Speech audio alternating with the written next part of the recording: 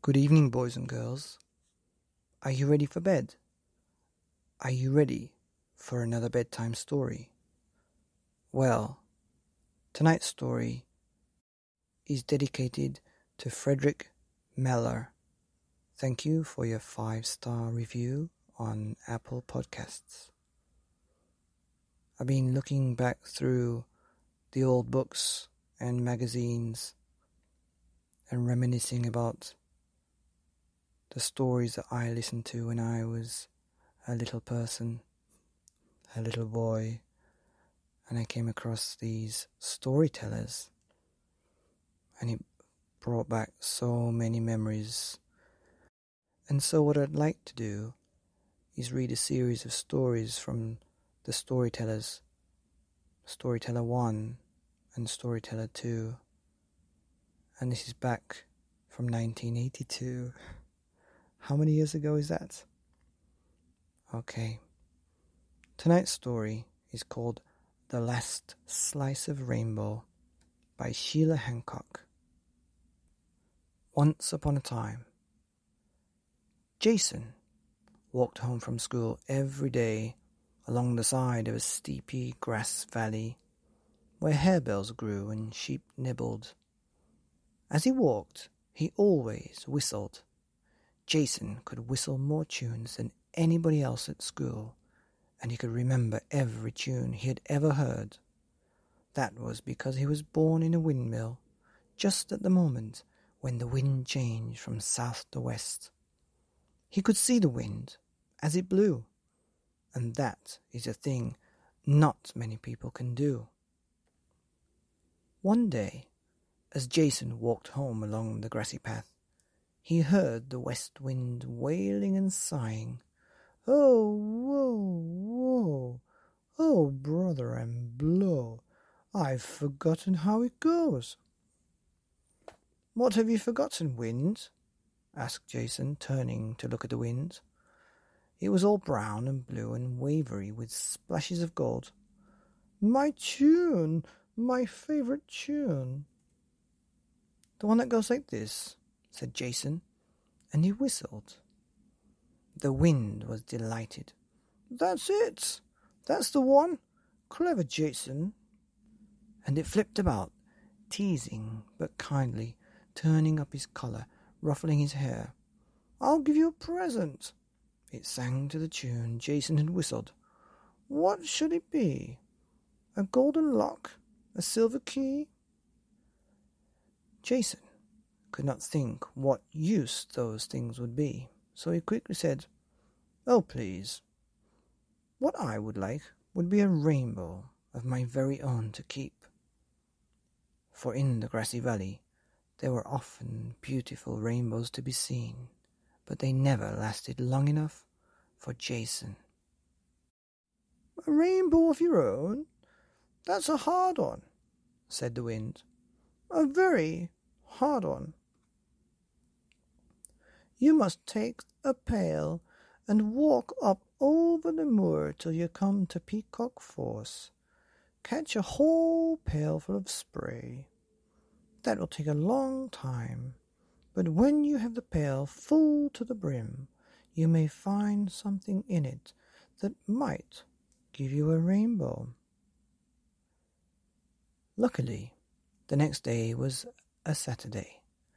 Jason took the pail and his lunch and walked over the moor to the waterfall that was called Peacock Force, because the water, as it dashed over the cliff, made a cloud of spray in which wonderful peacock colours shone and glimmered. All day, Jason stood by the fall, getting soaked, catching the spray in his pail. At last, just at sunset, he had a whole pail filled up right to the brim, and now in the pail he saw something that swam swiftly round and round, something that glimmered in brilliant rainbow colours. It was a small fish. "Who are you?" said Jason. "I am the genius of the waterfall." "Put me back," and I'll reward you with a gift." "Yes," said Jason. "Yes, I'll put you back, and please, may I have a rainbow of my very own to keep in my pockets?"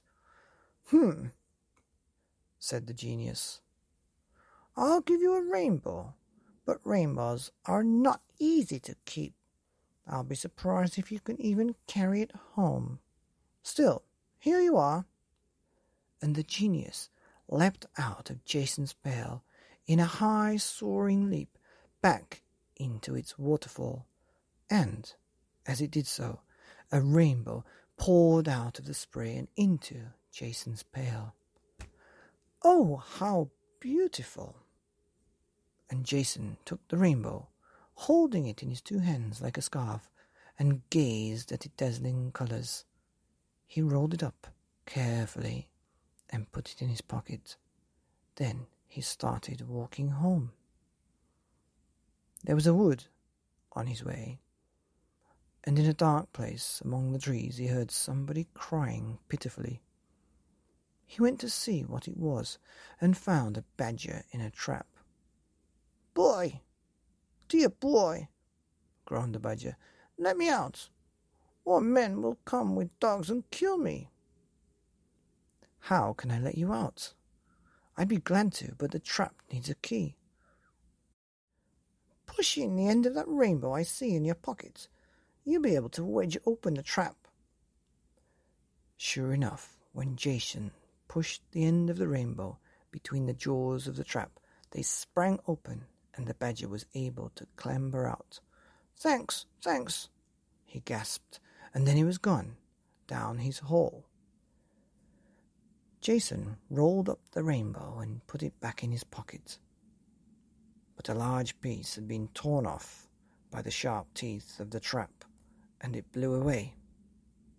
On the edge of the wood was a little house where old Mrs. Skaggo lived. She had a very sour nature. If children's balls bounced into her garden, she baked them in her oven until they turned to coal, and everything she ate was black: burnt toast, burnt tea, black olives. She called to Jason. "Boy, will you give me a bit of that rainbow? I see it sticking out of your pocket. I'm very ill. The doctor says I need a rainbow pudding to make me better." Well, Jason did not much want to give Mrs. Skaggle a bit of his rainbow, but she did look rather ill. So, slowly, he went into her kitchen, where she cut off a large bit of the rainbow with a bread knife. Then she made a stiff batter with hot milk and flour, stirred in a piece of the rainbow, and cooked it. She let it get cold and cut it into slices, and ate them with butter and sugar. Jason had a small slice too. It was delicious. "That's the best thing I've eaten for a year," said Mrs. Skaggle. "I'm tired of black bread. I can feel this pudding doing me good." And she did look better. Her cheeks were pink and almost smiled. As for Jason, after he had eaten his small slice of pudding, he grew 3 inches. "You'd better not have any more," said Mrs. Skaggle. Jason put the last piece of the rainbow back into his pocket. There was not a lot left now. As he drew near the windmill where he lived, his sister, Tilly, ran out to meet him. She tripped over a rock and fell, gashing her leg. Blood poured out of it, and Tilly, who was only 4, began to wail. "Oh, my leg! It hurts! Oh, Jason, please bandage it, please." Well, what could he do? Jason pulled the rest of the rainbow from his pocket and wrapped it around Tilly's leg. There was just enough. He tore off a tiny scrap, which he kept in his hand. Tilly was in rapture with the rainbow round her leg. "Oh, how beautiful! And it stopped the bleeding." She danced away to show everyone. Jason was left looking rather gloomily at the tiny shred of rainbow between his thumb and finger. He heard a whisper in his ear and turned to see the west wind frolicking, all yellow and brown and rose-coloured. "Well," said the west wind, "that genius of waterfall did warn you that rainbows are hard to keep. And even without a rainbow, you are a very lucky boy. You can hear my song, and you have grown 3 inches in one day." "That's true," said Jason. "Hold out your hand," said the west wind, and Jason held out his hand with a piece of rainbow on it, and the wind blew as you blow on a fire to make it burn bright. As it blew, the piece of rainbow grew and grew until it lifted up, arching into the topmost corner of the sky. Not just a single rainbow, but a double one, with a second rainbow underneath, that the biggest and most brilliant that Jason had ever beheld. Many birds were so astonished at the sight that they stopped flying and fell or collided with each other in midair. Then the rainbow melted and was gone. "Never mind," said the west wind. "There will be another rainbow tomorrow, and if not tomorrow, next week."